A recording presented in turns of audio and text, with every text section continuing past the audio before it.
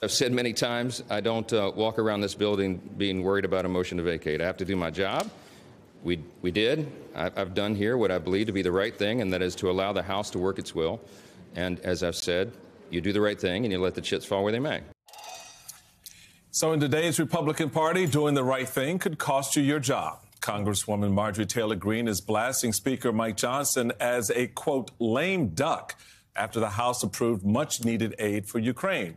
And when it comes to her push to remove him as Speaker, well, she's now saying, well, she'll let her fellow Republicans hear from their constituents before moving forward with a motion to vacate.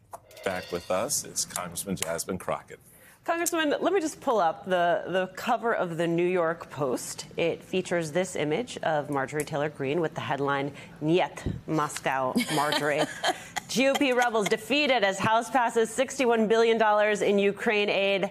I don't even have a question, just looking for your reaction. You know what? I very rarely agree with the New York Post. But I do today. Yeah, seriously. I mean, you know, we were in oversight this week. It was a powerful and amazing hearing that the Democrats, again, owned. And it was interesting that she consistently, historically, has tweeted out Russian propaganda. I mean, literally quote tweeting out like Russian propaganda.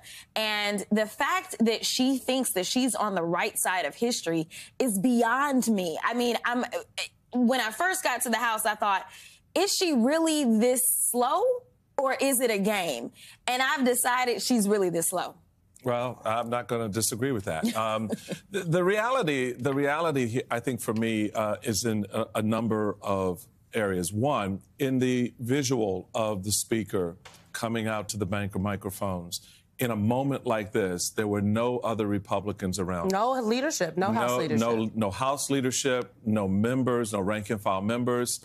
The starkness of that moment struck me because it was almost as if he was like, I'm going to walk this walk by myself, and I want to be very clear about why I'm doing this. And so that was one. The second was the Marjorie Taylor Greene, show your behind moments that she had throughout the day. The thumbs down and the loud noise.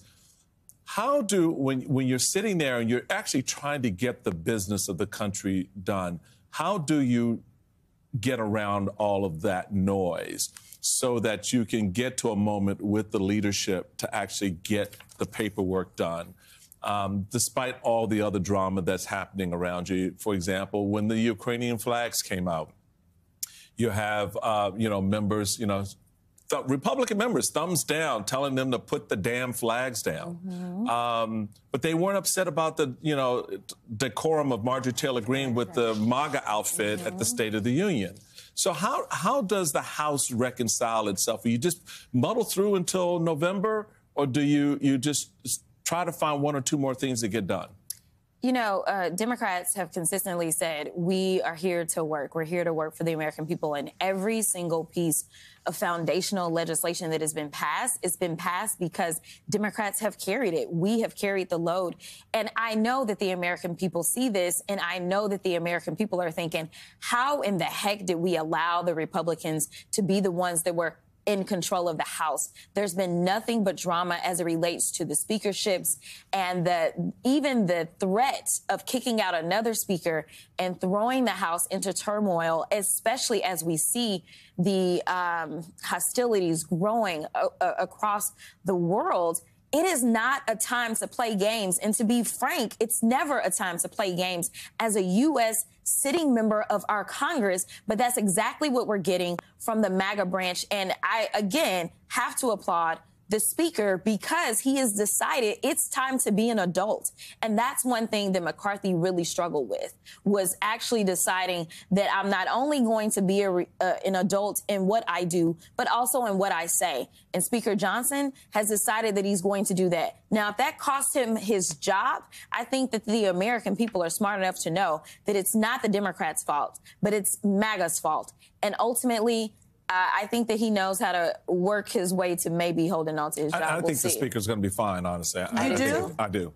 Well, you know, I mean, Politico had a piece, I think, that kind of speaks to that. It notes that Democrats have signaled that they will help save him, as in Speaker Johnson, if there's a formal referendum on his speakership. That is exactly the type of bipartisan rescue mission that many Republicans predicted would have ultimately doomed McCarthy if 8 Republicans hadn't successfully voted him out on the first try, uncharted Speaker territory.